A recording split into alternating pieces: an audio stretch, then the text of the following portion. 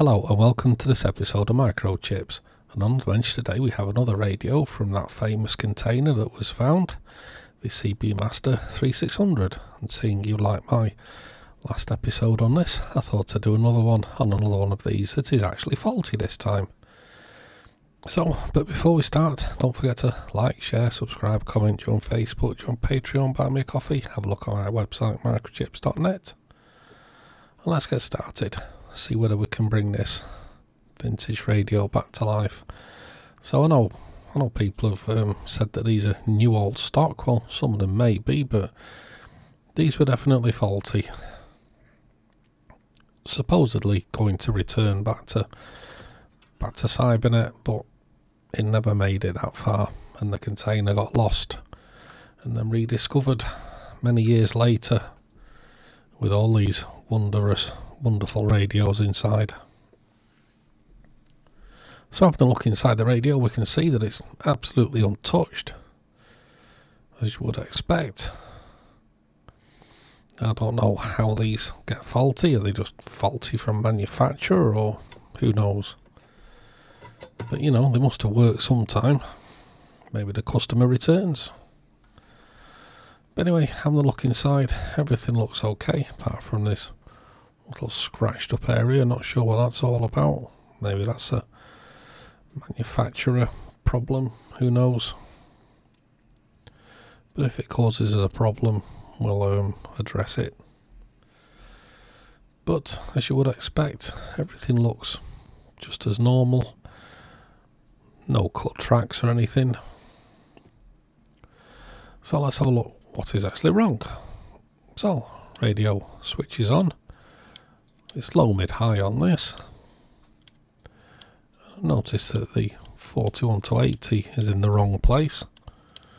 I think that's actually a wiring issue with the switch, but we're going to disable that anyway. So we're just keying the microphone, nothing happens.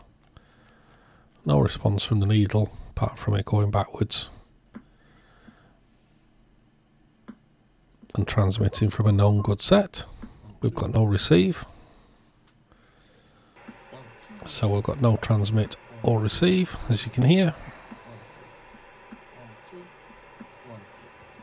Absolutely nothing. So, looks like we've got a problem that's common to both of these circuits. So let's just try a few basic things. So first off, our test meter on the 10240.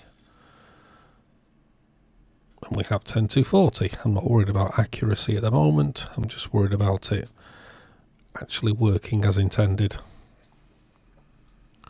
So now we're on the 10695 test point. This shouldn't stop it from working, but we'll try it anyway. And yep, that's fine. So some things are working. So let's have a look at the VCO. So we'll connect to the VCO test point. He says as his leads fall off. And let's have a look what the VCO is doing. So absolutely nothing on the VCO test point. Completely no voltage. Now, is this a VCO problem? Is it a PLL problem? Just checking my meter, making sure it's actually reading voltage, and it is. So yeah, I've got nothing on the VCO test point. So for me, it's either going to be the PLL or the VCO. But we're just going to check a couple of other things as well whilst we're in there. So we're on channel 1, doesn't matter which channel 1. And we'll check the logic going into the PLL chip, and these should all be high, which they are. So we've got no miscodes or strange codes going into the PLL. So yeah, that's absolutely fine. And there's our 5 volts, that also powers the PLL as well. So we know we've got 5 volt supply to the circuit. but absolutely nothing. So you can see the PLL codes are changing. Got 5 volts on pin 1, as to be expected, but nothing on the test point. Got 5 volts on the VCO.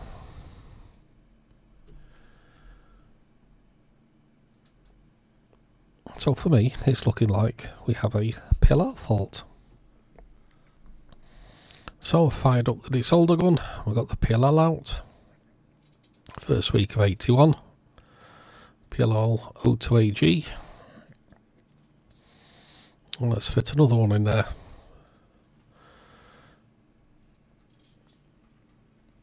So we'll get that soldered in, just like so.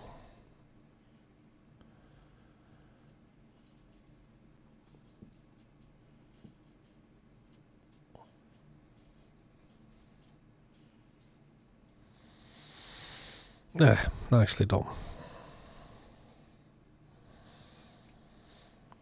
So we're on the VCO test point, and we switch it on, and now we have a voltage that looks kind of normal.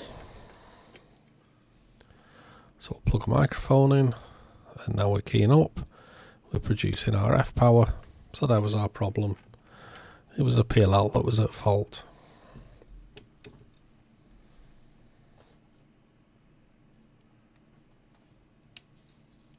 Okay, excellent. Nice easy fix. Shame these PLLs are getting a bit hard to come by, but we do have replacements. And if we don't have replacements, we can always use a 145, 158 anyway. This is still confusing me because all the bands are right, but the 41 to 80 is wrong, so looks like it's been wired up wrong. So we'll link it out anyway. So let's do some performance mods. So audio limiter to 5.6K,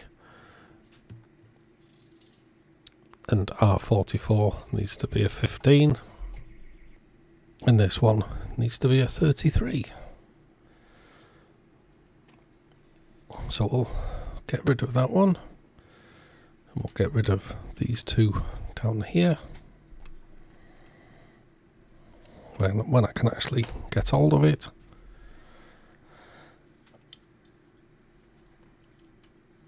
Just like so.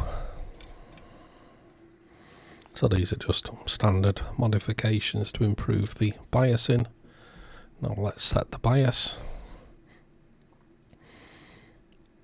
for 0.7 of a volt. So as you can see, just as we get close to 0.7 of a volt, it starts to go mad. So I think we've got a dirty pot. So let's get that changed. So just a standard 101 pot. We'll put that in, and hopefully that will stabilize our bias, which it has done. So yeah, close enough, good enough.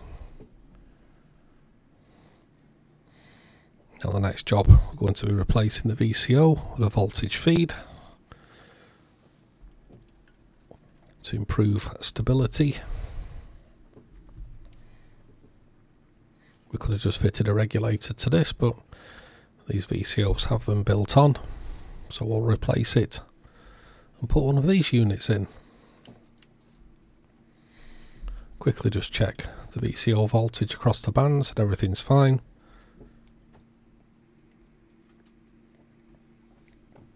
We've added a capacitor there for improved audio, and we've removed C99, and we're going to be replacing it with a 100 picofarad to improve SSB.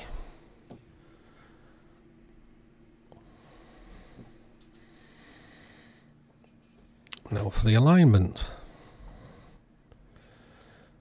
So we're back on the 10240 test point, and we'll get this as close to 10240 as we can.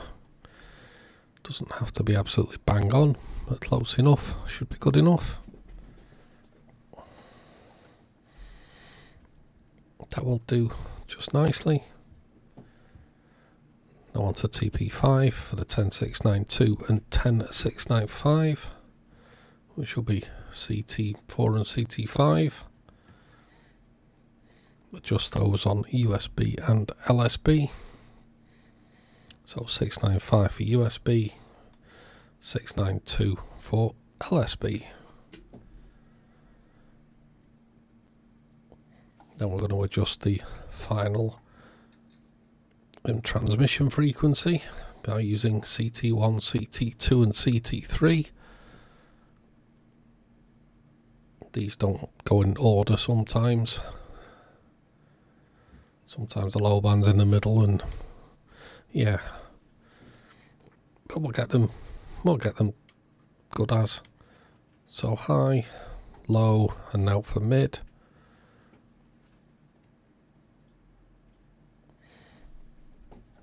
Six nine five, yeah, very good. Everything's looking good there. Now for the LSB offset. 3, 2, 1, audio 1, 2, 3. Just do it by ear. Off a known good radio.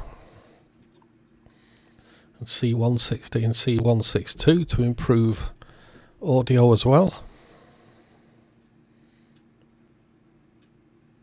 We're going to be fitting these capacitors into place, and no video wouldn't be complete without some good old Synad readings. And actually this radio is actually very good on receive. Let's try and put it on the right frequency. Yep, minus 120 dB, beautiful. It's got good ears, this radio.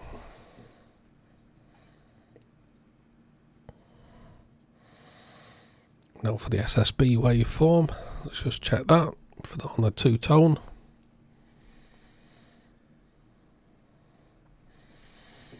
So I've got my two-tone generator transmitting. Everything's looking good there.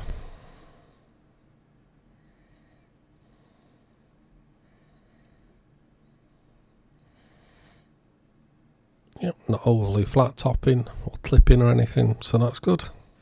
Audio, audio, audio, audio, 1, 2, 3, audio. Everything sounds good on a test radio. To finish it off, we'll put some nice new screws in place. And there we have it. Quick service on this CB Master 3600. Quick repair gets this vintage radio back into a working state. Anyway, hope you enjoyed this video. Don't forget to like, share, subscribe, comment, join Facebook, join Patreon, buy me a coffee. Have a look at my website, microchips.net. Thanks for watching, and we'll see you in the next episode.